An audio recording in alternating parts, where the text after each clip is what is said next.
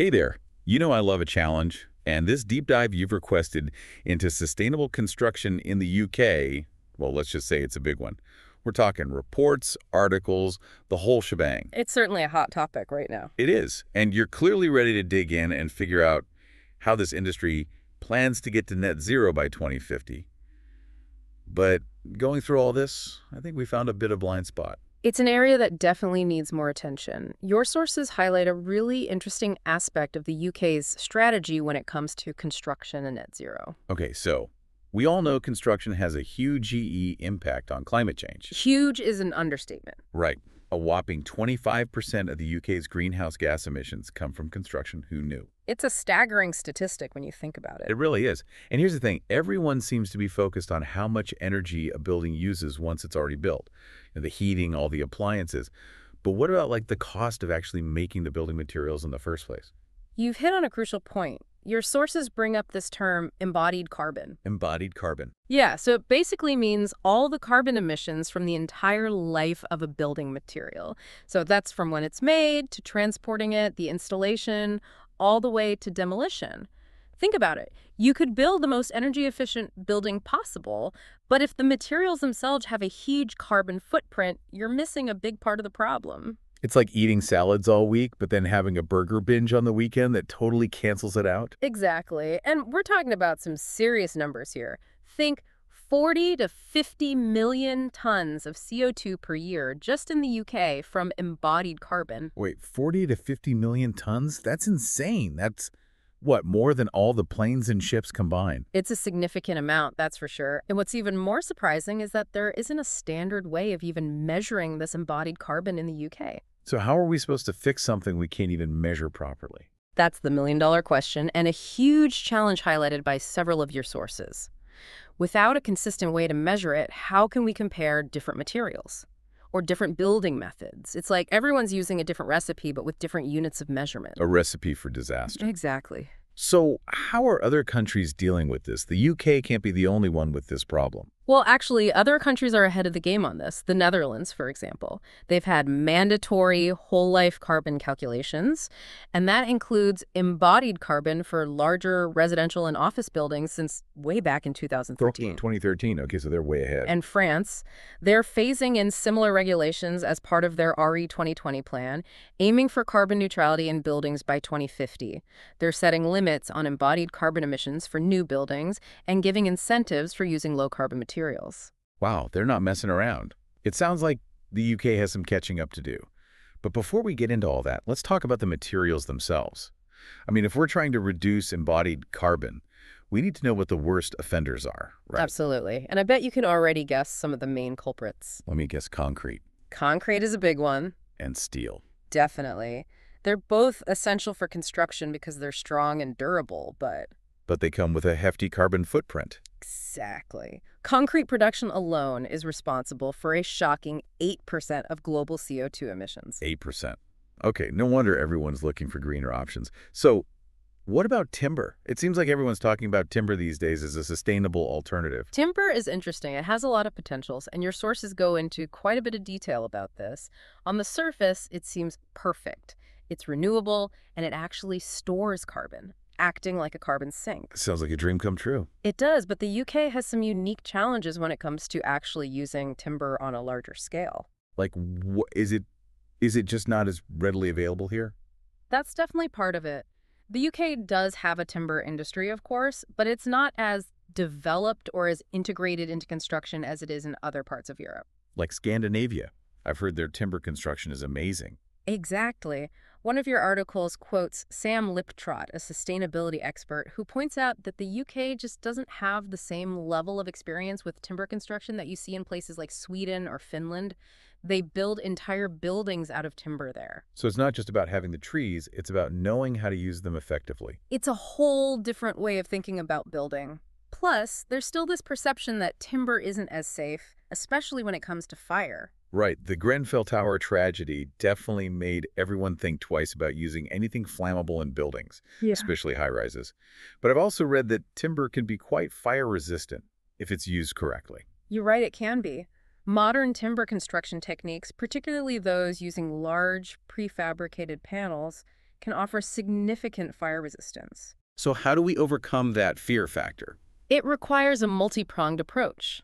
Clear communication about those advancements, rigorous testing standards, and importantly, building codes and regulations that reflect the reality of modern timber construction. We need to base our policies on evidence, not fear. It sounds like there's a bit of a balancing act. We need to address legitimate safety concerns, but also be open to exploring more sustainable building solutions. Speaking of which, what is the government doing to encourage and support sustainable construction practices, especially when it comes to this embodied carbon thing? Well, on paper, the UK government has made some pretty big promises. Oh, here we go. The classic, we have a plan, but no real action scenario. Well, it's not quite that simple. There are initiatives in place like the Industrial Decarbonization Strategy, which is supposed to use public procurement to boost demand for low-carbon materials. And then there's the National Procurement Policy Statement, which encourages government agencies to think about the environment when they're deciding what to buy. But There's always a but. What's the catch? these initiatives often lack any real teeth. They're big on ambition, but short on concrete action. So more like guidelines than actual rules. Exactly. The government says it wants to use low-carbon materials in public projects, but are they actually measuring the embodied carbon of those materials? And are those measurements actually changing what they decide to buy? It's not always clear. So it's like dipping a toe in the water, but not being ready to take the full plunge just yet. It's more like they're testing the waters, but not quite ready to dive in headfirst. And it's not just procurement where we see this hesitancy. Oh, what else is giving them cold feet? Let's talk about retrofitting existing buildings versus building brand new ones. You'd think with all this focus on embodied carbon, reusing and adapting what we already have would be a no-brainer. Right. It just makes sense. Why demolish a perfectly good building when you could give it a makeover and save all that waste and embodied carbon from making new materials? So what's the holdup? Well, there's this thing called permitted development rights that the UK government expanded back in 2020. Permitted development rights. Sounds like a mouthful. It's a bit of planning jargon, I know. Essentially, it's meant to streamline the planning process for certain types of construction projects, like a fast-track option. Okay, so how does that tie into this whole retrofitting versus new build dilemma? Well, these expanded rights made it much easier to demolish vacant properties and build new residential buildings in their place, and they could do it without going through the full planning process. So they wanted to speed up housing development, but ended up encouraging demolition over retrofitting. Precisely. It's like offering tax breaks for buying a brand new gas guzzler, but not for making your old car more fuel efficient. That's quite the mixed message. It is, and it highlights the need for more joined-up thinking when it comes to policymaking. We need to ensure that our planning regulations incentivize the outcomes we want to see in this case, more reuse and less demolition. So even though the government is talk about retrofitting, their actions are telling a different story. It's like promoting healthy eating while handing out coupons for fast food. A very apt analogy. And to make matters even more complicated, we also need to consider how VAT, the value-added tax, is applied to building materials. Uh-oh, VAT. This is where my eyes usually glaze over. But go on, walk me through it. For a long time, there was a big difference in the VAT rate on energy-saving materials, depending on whether they were used in new builds or retrofits. New builds got a much lower VAT, which made retrofitting seem way less appealing financially. So you're penalized for trying to do the right thing. That doesn't seem fair. No, it doesn't, and the government did recognize the issue. In 2022, they announced a change to the VAT regime to address this imbalance. Oh, so they fixed it. That's good news. Well, it's a step in the right direction, but the change is temporary and quite limited in scope. So while it's a positive sign, it's not a permanent solution just yet. It's like they're putting a Band-Aid on a broken leg. It helps a little, but it's not addressing the root of the problem. Exactly. And this actually leads to another aspect of permitted development rights that's relevant to our discussion. Conversions. Conversions? You mean like turning those old office blocks into trendy apartments? Exactly. Permitted development rights have made it easier to do those kinds of conversions without having to go through the full planning approval process. Which makes sense in theory. Reusing existing buildings, less demolition waste, more housing. It sounds like a win-win for sustainability. What's the catch? The issue is that without the proper oversight of a full planning application, some developers are cutting corners. Cutting corners, how? Think shoddy work, cramped living spaces, and a lack of basic amenities. It's led to a surge in these poorly designed and often substandard housing units. So they're trying to solve the housing shortage, but creating a whole new set of problems in the process. And it undermines the whole idea of sustainable construction if those new apartments aren't built to last or to be energy efficient. It's a classic example of short-term thinking with potentially long-term consequences. We need to ensure that any development, whether it's a new build or a conversion, meets high standards of sustainability, affordability, and quality of life for residents. Well said. But let's shift gears a bit and talk about the people who actually make all of this happen, the construction workforce. Even with the best intentions, the greenest materials, and the most ambitious policies, we still need skilled workers to put it all into practice, right? Absolutely. And that's another big challenge the UK faces, a chronic shortage of skilled workers, especially in areas like energy-efficient construction and retrofitting. We could have all the innovative designs and sustainable materials in the world, but if we don't have enough skilled people to install them, it's all for nothing. So what's causing this skills gap? Is it just a case of not enough young people going into the trades? It's a complex issue with many contributing factors. Attracting young talent is definitely crucial, but it's not just about bringing in new people.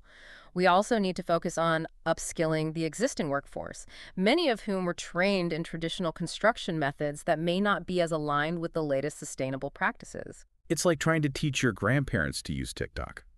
They might be willing to learn, but it's a whole new world. And I imagine that lack of standardization we talked about earlier isn't helping, is it? It's a huge barrier. Without a consistent way of measuring and implementing sustainable construction, it's incredibly difficult to create effective training programs. It's like trying to teach someone to cook without any standard units of measurement chaos. So how do we fix it? Some organizations are pushing for a more modular approach to training, where workers can pick and choose specific skills based on what they need for their jobs. This would allow for more flexibility, but it requires significant investment in developing those specialized training modules. So we need a more adaptable training system that can evolve alongside the constantly changing world of sustainable construction. Precisely. But it's not just about technical skills, is it?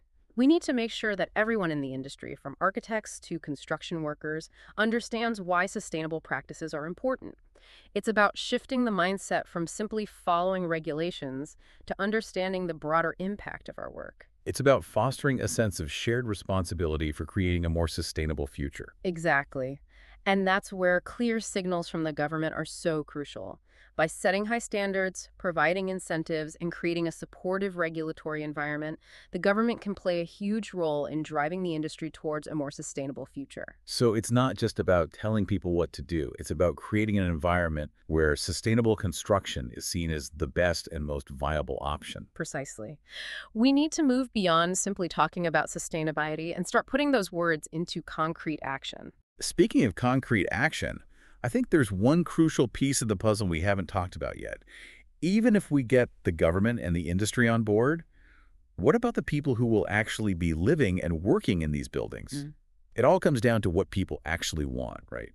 If people aren't specifically looking for sustainable homes, are developers really going to go out of their way to build them? It's a bit of a chicken or egg situation. Developers often say they're just baiting what people want to buy, what the market demands. But consumer awareness can be a really powerful driver for change. So if enough people make sustainability a priority, the market will have to respond. Exactly. If people are demanding sustainable homes, developers will have no choice but to build them. Okay, so how do we get there? How do we make sustainable construction the norm, not just a niche market? Education is key. We need to make sure people understand the impact of their choices, and that includes where they choose to live and work. We need to help people see that the decisions made during the design and construction of a building have a ripple effect. It's about understanding those connections between our individual choices and their larger impact. Exactly. And it's not just about making these big, life-altering decisions. So you're saying it's not just about, say, choosing to live in a super eco-friendly passive house. Right. Those are great, but even small changes can make a difference. Like what? What are some things people can do in their own homes, even if they're not building a new one from scratch? Think about energy efficiency. Better insulation, energy-efficient appliances, LED lighting, things like that. Those can all make a big difference in a building's overall environmental impact. And a lot of those changes can even save people money on their energy bills in the long run. Absolutely. It's a win-win. And if you are doing renovations, Think about the materials you're using. Are there recycled options? Can you get materials locally? Every little bit helps. It's about shifting our mindset from a throwaway culture to one that values durability and minimizing waste. Exactly. And I think there's a huge opportunity here, not just to transform the construction industry, but to create a more sustainable built environment for everyone. Imagine cities designed for walkability, buildings that generate more energy than they use, communities designed with sustainability in mind. It's a vision of a future where sustainability is just the default setting, but it takes work to get there. It does. It requires a shifting perspective, a willingness to embrace new ideas and challenge the status quo. It requires collaboration and innovation from everyone involved, policymakers, industry leaders, and individuals alike. So it's not just up to the government or big corporations to solve this. We all have a part to play. Absolutely. We need to demand better from our leaders, from our industries, and from ourselves. We need to ask those tough questions and hold each other accountable. Because ultimately, we all share this planet, and we all have a stake in its future. Well, that was a fascinating deep dive. Thank you for joining me today. And a huge thank you to our listeners for sending in this request.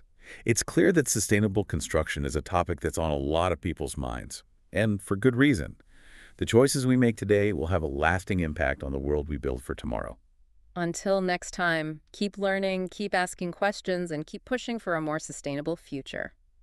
That's all for this deep dive. We'll see you next time.